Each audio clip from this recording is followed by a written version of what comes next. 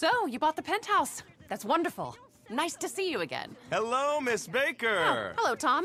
Boss, do you need any help with Mr. Cheng, perhaps? No, Tom. That'll be all.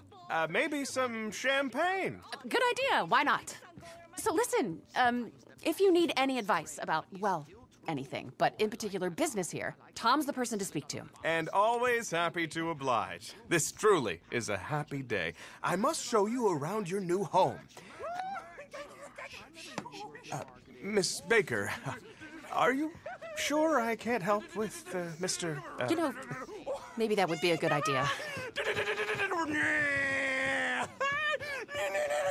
Tommy boy! I gotta go back home! Mr. Cheng.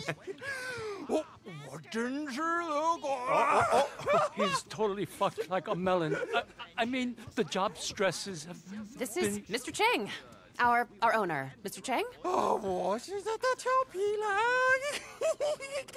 The good news, sir, is we have sold the penthouse to this lucky man. Oh, let's hug out! Oh, 我爱你，我他妈爱死你啊！ Rehab has not worked out so well. His uncle, there's a lot of pressure. Well, people, isn't this a happy day? Get the champagne, Tom. 小朋友，我喜欢小朋友。 Mr. Cheng, I had another aggressive call from the Texans, from Avery Duggan. He said you've been pretty rude. The takeover is turning hostile. Let's have this champagne.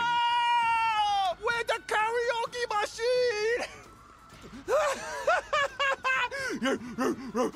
Oh yeah, 来啊！ Mr. Cheng said he's very sorry, but he's under a lot of stress. He didn't say that at all. No, but he meant it. Whatever. Avery Duggan is not a nice man. This won't be good for business. If he's serious, he's not above blackmail.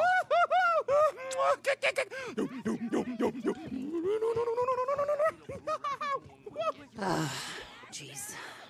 The truth is, well, his uncle is a Kowloon murderer who's made it clear he will kill all of us if this place fails and brings disgrace to his privileged nephew.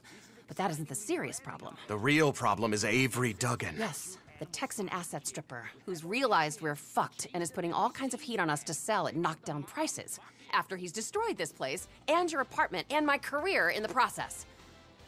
Anyway, welcome to your new home. I've got to go. Well, if you need anything at all, you know where to find me.